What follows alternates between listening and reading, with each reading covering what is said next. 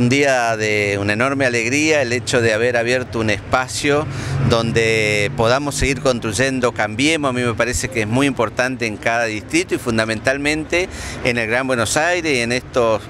distritos donde el kirchnerismo había hecho pie. Estar acá con un espacio de integración, con un espacio de convergencia de las distintas fuerzas que componemos Cambiemos, me parece que es un hecho muy importante y nos llena de alegría estar aquí acompañado con los compañeros de todos los espacios de Cambiemos. Esa es la intención desde nuestro movimiento, de seguir contribuyendo para el fortalecimiento de Cambiemos, que creo que es lo más importante, ¿no? Primero, yo creo que es verdad que se ha visibilizado la pobreza. Yo hace algunos meses atrás vine porque se iba a hacer una nota en Canal 13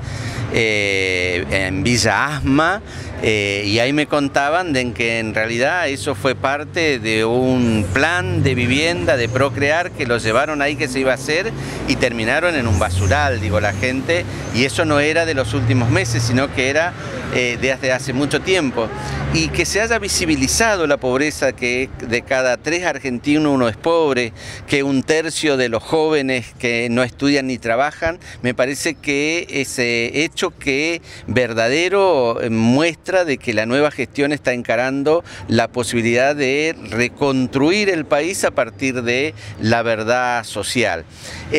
A mí me parece también de que se va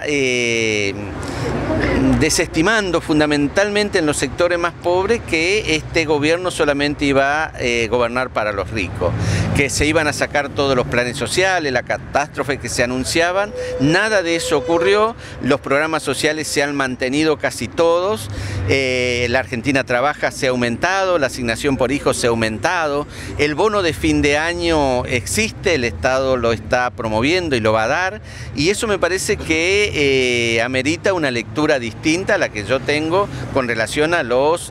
movimientos sociales. Por supuesto que hay una forma de obtener quizás un mejor posicionamiento de estos movimientos anunciando catástrofe, cosa que se hacía en la gestión anterior. Yo creo que lo más importante para la población, ahora que viene diciembre, es que nos han robado todo, pero que no nos roben también el fin de año, que las familias quieren pasar en paz, compartir con lo que tienen, aunque sea poco, pero compartir con su familia, y eso me parece que es lo que tenemos que hacer. Hoy estamos en víspera de un diciembre que yo creo que va a ser un diciembre en paz como hace mucho no lo teníamos, a pesar de que estamos viviendo un año difícil, pero la gente, ¿por qué tengo la convicción de que va a ser en paz? Porque la gente tiene esperanza y saben que no le están mintiendo, porque uno se puede engañar, pero sabe en el fondo que muchas de las cosas que pasaban anteriormente, el Estado, la presidenta, la gestión, estaban mintiendo, y eso me parece que es lo que se terminó en la Argentina.